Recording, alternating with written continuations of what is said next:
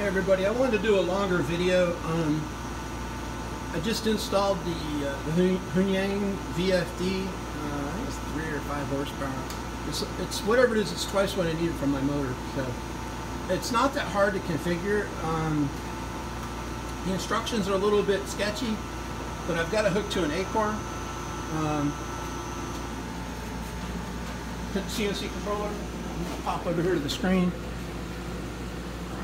I will make a note on, what I'm going to do in this video is I'm going to go back through that controller, show you how to set it. There's 2 configuration changes.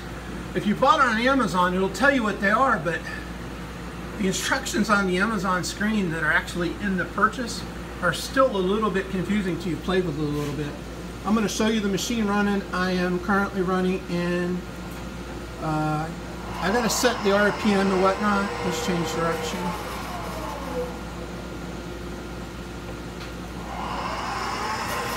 Here we are. Now I can accelerate or increase RPM. Let's, obviously I got this in low gear. Watch this brake. I got it. Kind of impressed with the brake on this thing, to be honest with you. Kind of surprised. Set this back down. This will air out. I've noticed if it's too high, I've got to do a little bit of research and figure out why it airs out. If you come around, when it airs out, I just hit and just hit the stop button. Now I'm going to bring it down to about halfway, and when I hit stop, now it doesn't air out, and I'm going to come back and restart it. You know, for tapping or something, really, that'd be awesome.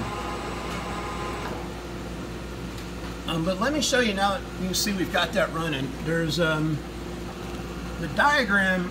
First of all, I'll start off with showing you the utility. I should be using the screen capture software set on my phone. I apologize, y'all, but I'm out in the shop and I don't have any screen capture software set up on this thing, and I hate to put anything on it. So I'll put definitions. You see spindle forward, spindle reverse. Then for my setup, I set up for 3000 and 0. I got that from Marty's CNC Garage. Appreciate it, Marty. I'm not going to write anything, I'm not making any changes.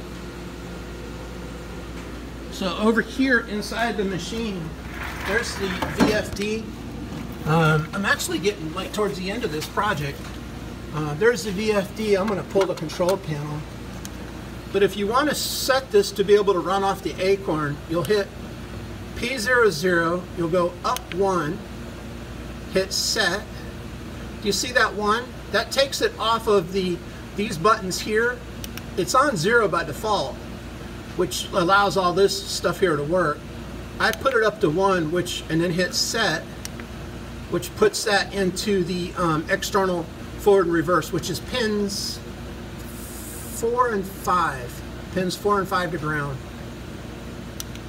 And don't mess with any of these others. Go back. Now see F00. Now there is another one. I'll include a screenshot at the end that you'll have to go into F00. You hold this button down. I want to say it's 07, 08 or something like that. I'll have to go in and look. But I'll include a screenshot. I believe it's 07, 08, and then set. Yeah, that was 07, 08, and then you set that to 3. It was, I think, at 1 or 0 or something. Set that to 3, and that's what provides the capability for this thing to, if I'm not mistaken, I will double check that because I don't want to tell you wrong and have you mess up a parameter. But that's what allows the VFD to actually, for it to take a signal from the 0 to 10 volt. I will say one thing that did catch my attention on this was it says that it's a 0 to 5. And there looks like there's a jumper in there that's supposed to go from, now don't hold me fast on this, I think pins 2 to 3. I didn't change it. I came in, checked 0 to 5, and it was only halfway up. On the, and I'll show you what it means. See the frequency, or the frequency 0 to 50? Let me show you what I'm talking about real quick. I'm going to enable it, and I'm going to run it up to, that should be roughly 5 volts right there. It's at half. So it should be around 25, 26.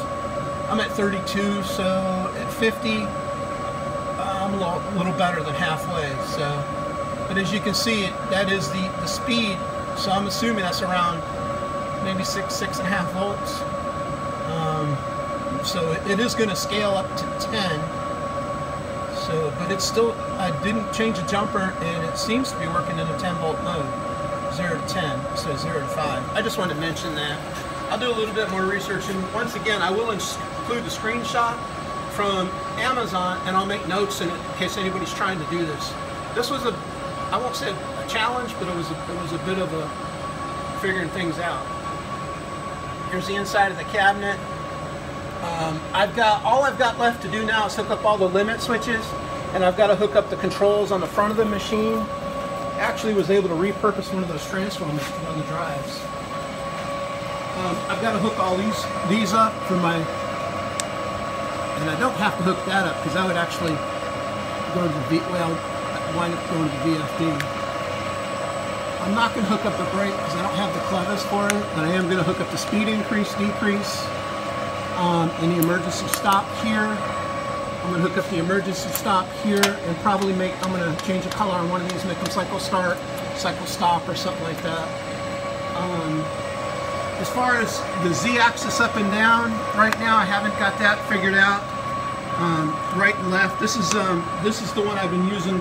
I'm making the controller with the PIC Micro in USB. I'm a little bit concerned because a lot of these commands use alternate commands like control. And the problem is if you don't get it out of the alt mode, it'll lock up your computer. So, and then this is next. I'm going to take this apart and figure out how to run this into the spindle encoder on the Acorn. I really would like to put an encoder on the Z-axis spindle and then do rigid tapping. I have to admit, I was kind of surprised that this machine, that the braking resistance, all the reviews I've read, they don't work that great, but this one worked amazing. So, and that's where we're at, and I got reverse is working just as well. The reverse is working. There we go. Change direction, and I didn't have to hit, obviously didn't have to hit start again. For some reason, when I go from M3 to M4, it seems to go faster.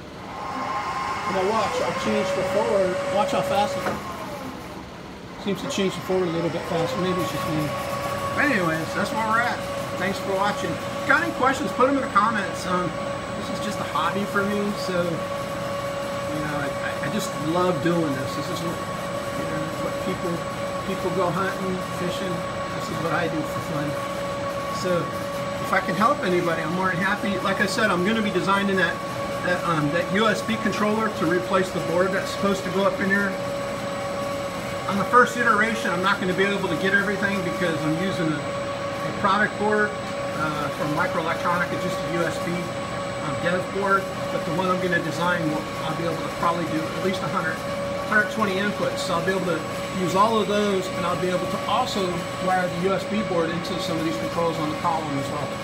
So that's a lot more than I need. I think I only need about 30 or 40, but I can use the option keys too as well. So, yeah, I think it was F1 through 6 or 8, whatever it is.